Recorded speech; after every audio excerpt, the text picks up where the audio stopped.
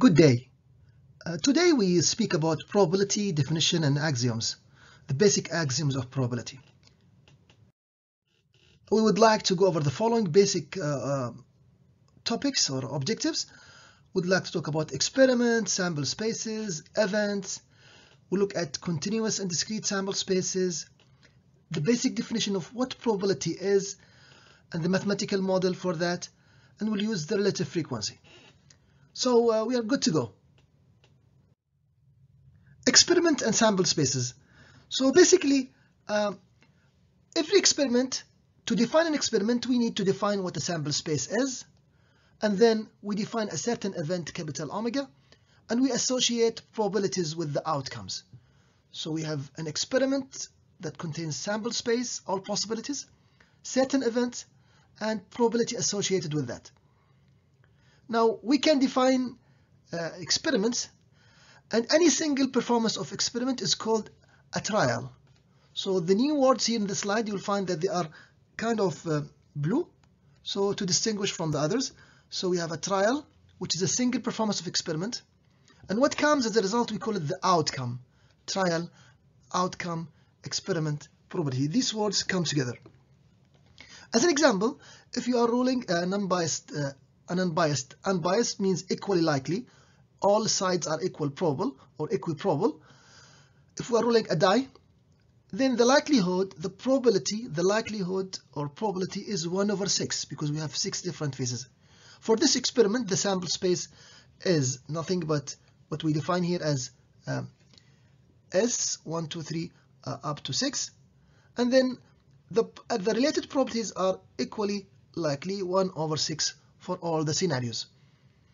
Now, we can define or we can characterize the sample space as being discrete or continuous. Like when you toss a die, you have a discrete outcomes, and they're finite because we have from 1 to 6. If you pick a positive number, positive integer, you get a discrete outcome, but the number of possibilities are infinite.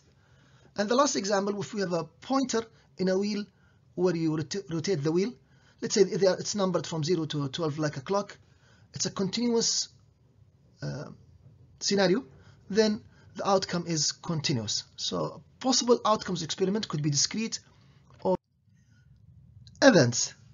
Once we have experiments, we have events, we have outcomes. Now, we are usually interested in specific characteristics, like if we pick a person, we want to know whether he's short or tall or thin or fat, rather than being Mr. X or Mr. Y. Now, a very popular example in probability is drawing a card from a deck of 52 cards. I'm sure you're familiar with the playing cards. And then the outcome of this, there are lots of possibilities. Now, since we have 52 cards, the total number of events, the total number of sets that we can define is 2 raised to power n. Capital N is the number of possible outcomes. Then you can get 2 raised to power 52, which is a huge number, approximately 4.5 times 10 raised to power 15. Here is an example of an experiment. Now, these are some statements we want to focus on. Events defined on countably infinite sample space do not have to be countably infinite. For example, if you pick an integer number, we could be interested in the event of this number being 1, 2, or 3. Although the possibilities are infinite, our interest is in a finite possible outcome. Now, again, we can also say that events defined on continuous spaces are usually continuous. Like if you pick a number between 1 and 100, usually we have ranges, for example, from 1 to 2 or 3 to 4. But we can also define discrete outcomes. For example, what's the probability that you pick 3 or 4 out of the continuous range from 0 to 100? Now, having said this, giving the meaning of experiments, events, now we're ready to define probability. Recall that to define probability, we have 2 ways. Either we go to the sound way, where we are exact and sure and use strong math, or we use relative frequency, which is easy to understand. Maybe it's not as sound, as solid as using the math, but it could give the required meaning. So before we define or we present the basic axioms of probability. Probability has non-negative value, it's function of the events, and it satisfies 3 axioms. The first one, it has to be non-negative. It should be 0 or greater. Okay, so probability of an event A is always a positive value, or a 0 or above. It cannot be negative. Be careful, I don't want to see negative probabilities. This is the way we define it. Probability of the sample space, probability of being in one of any possible event is going to be 1. Probability of the universe is equal to 1. This is called the certain event because it includes all possibilities. Now last, the probability of the union of all possible sub-events or all possible subsets that are disjoint should equal to the sum of the individual probabilities. Now let's say that you're tossing a coin. Probability of having head or tail is the sum of the two because they are disjoint. They cannot occur at the same time. We can generalize this to lots of events, and these are conditions for us to work with the probability. I don't want to hear somebody saying that what if the probability is 2 or 3 or 4 or -2. We have said that it's from 0, and if it's certain, it's going to be 1, so it's from 0 to 1. Now we can say, based on our common sense, our engineering and scientific observation, that if you want to find the probability of an event, you can use relative frequency, which means you repeat the experiment many times and you see what you get. For example, if you have a coin, you toss the coin 1,000 times, 100,000, 1 million, and you see how many of these are head and how many of them are tails, and then you find the ratio between the number of heads to the total number of experiments. Mathematically, we can say it this way: the number of heads over the total number, and you take the limit as n approaches infinity, which means you have to repeat the experiment forever to get the exact number. Of course, for this experiment to be true, we should assume that we have statistical regularity, which means that there is no other factors that control the outcome. So if you want to get the correct numbers. Now, here are a few comments about continuous outcomes. You have to be a little bit careful. Spinning the pointer of a fair wheel of a chance, and again, let's just assume it's from 0 to 100, like here. This is not from 0 to 100, but just to give you an idea. What is the probability that the pointer falls between two numbers? Let's say these numbers are x1 and x2. What's the probability of being in this range? So usually this type of question that you ask for continuous outcomes, we are interested in ranges. Now, if you divide this into equal distances, if you define the range into equal distances, then we can say that the probability is going to be 1 over n. For example, we have 1, 2, then we pick 3, and so on. If we continue in the same way, if these are equal spaces, then like in this example now, we have 1, 2, 3, 4, 5, 6, then the probability of being in one of these ranges will be 1 over 6, 1 over 6, and so on. Now, the probability of having a discrete event defined on the continuous sample space is 0. If somebody says, what if I want to get exactly this number with accuracy of 0.00000, then we say it's equal to 0. Why? Why the probability is equal to 0? Because we have infinite scenarios, infinite possibilities, and we're picking one of them. Now, event can occur even if their probability is equal to 0. How is this possible? Because if you rotate the wheel, it might stop at this exact point. So if you consider that the case, then although it's the probability equal to 0, it occurred. So this is different than the impossible events, because impossible events has probability equal to 0, but it cannot happen. In continuous outcomes, although the probability equal to 0, things could happen. Alright, now we can do the opposite. If somebody says, can we have events with a probability 1 and may not occur? The answer is yes.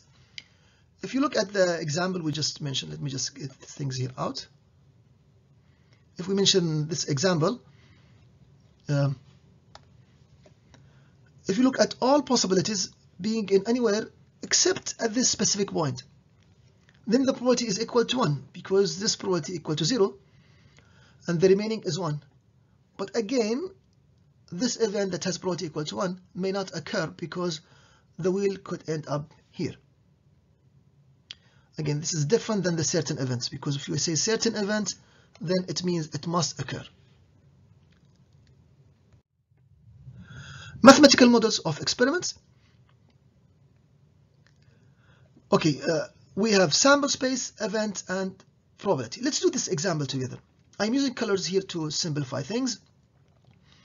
We have an event of rolling a die, and we are looking at the probability of having sum equal to 7.